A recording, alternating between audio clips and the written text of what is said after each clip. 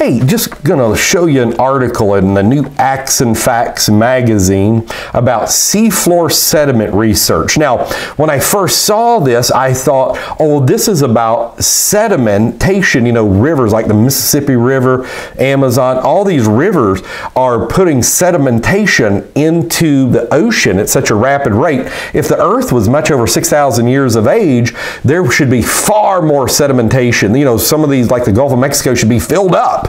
But it's not. It's very consistent with the young Earth. But that's not what this article's about. And I'll just read you the article highlights here. It says, many scientists use the Milankovitch ice age theory to claim that thick polar ice sheets and deep seafloor sediments are very old. A closer examination shows that the science used to support this claim doesn't add up. And I'm just going to read you a paragraph out of this. This is done by Dr. Herbert, Jake Herbert, PhD, Research Associate Institute of Creation Research, and he got his PhD in physics from the University of Texas at Dallas.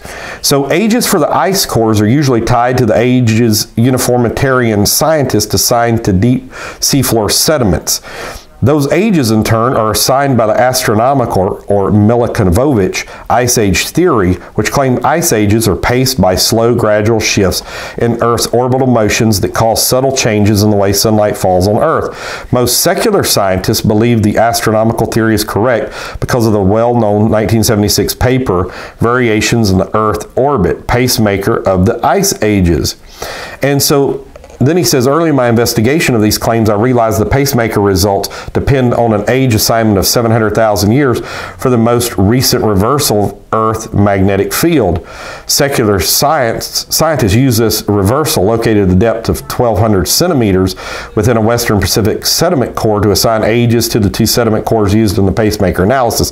Yet secular scientists now claim the age of this reversal is 780,000 years. After replicating the original results, I redid the pacemaker calculations, taking the new reversal age into account. This revision significantly weakened the argument for an astronomical influence on climate.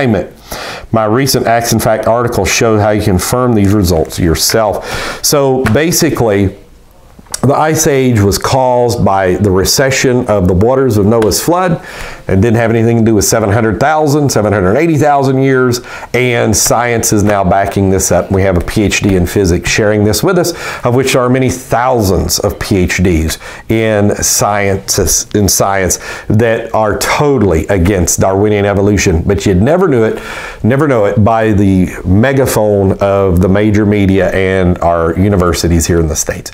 God bless you. In the beginning, God created the heaven and the earth. Just believe that in Jesus' name. Amen.